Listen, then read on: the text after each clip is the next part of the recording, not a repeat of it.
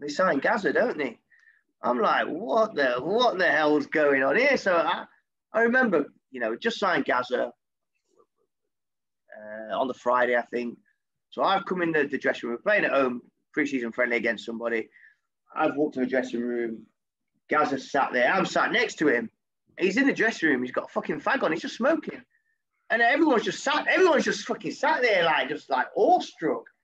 And I'm sat there and I've gone, all right. Poor Gasgcoigne, mate. I was like, yeah, I know who you are. Just in utter shock. And then I've never met the guy before. Within 5 minutes, he's telling me his whole life story. He's telling how he's paying fucking 30 grand a month maintenance to fucking Cheryl and fucking this is happening and he's addicted to Red Bulls. And I'm going, what the fuck's going on? This is fucking unreal. This is not happening. So anyway, that game was out of the way. And then training next week against Steve Evans, another character. And after that game, normally, managers give a debrief. And after the game, and I thought I did all right. And he's going around giving every player a mark out of 10 and going through a detailed analysis of him.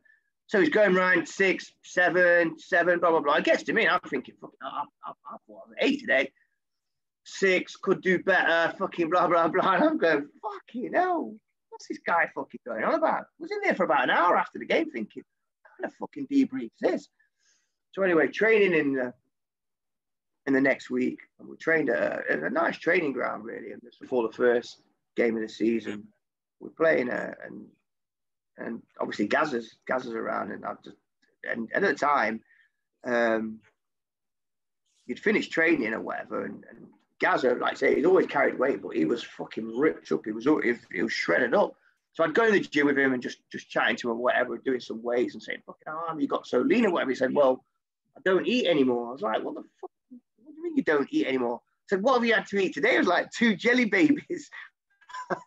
So I'm fucking laughing. I'm going, what the fuck? He says, yeah. He said, obviously, I don't eat anymore, obviously, because I don't want to put this weight back on. I said, so what will you have to eat later? He said, well, I've had 2 jelly babies now. He said, I'll get home later. He said, I might have a piece of chicken and then some more jelly babies later. And it was bad to see because it was like he had no confidence. He looked like a broken man. He was saying that he was going to the Priory for addiction for drinking Red Bulls. He was saying he was drinking 25 to 30 Red Bulls a day. And I'm like, fucking Jesus Christ. This guy's like a fucking living legend. He just got a sponsored Merc from the company in Boston. And he just bolted through the dressing room. He's like, lads, he said, I don't drive. He says, but if anyone wants to fucking borrow the Merc, just take it. I'm like, what the fuck? The guy just didn't have a care in the world. He said, yeah, if anybody needs any money or anything, just let me know and I'll help you out or whatever. And just like, how can a superstar, be so kind? And, we're lower league football players. They don't know us from Adam. And it was just like a breath of, not a breath of fresh air. It was unbelievable to be around, but so sad at the same time, just to see somebody that low. He was obviously having issues with his weight and things like that. And you just think, and you see him now and you think, where was the support for him?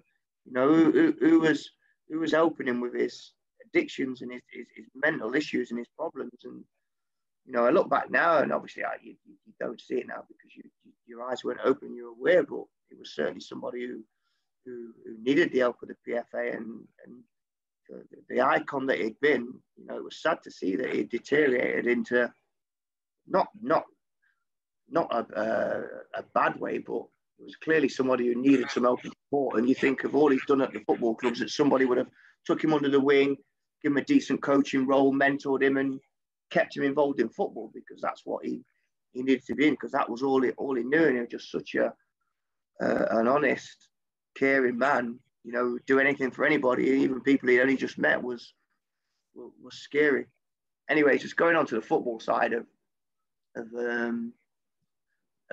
Boston, we played Newcastle in a friendly, obviously because of Gazza. We played some of the first team and some of the kids.